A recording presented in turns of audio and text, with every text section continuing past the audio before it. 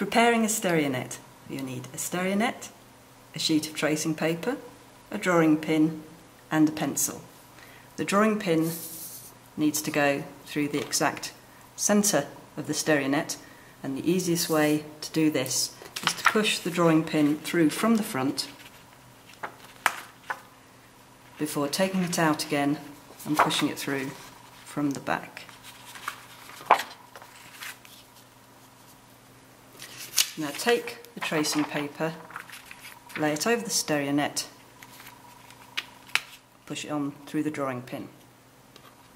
To draw the outline of the Stereonet on the tracing paper, we draw around the inner circle of the Stereonet.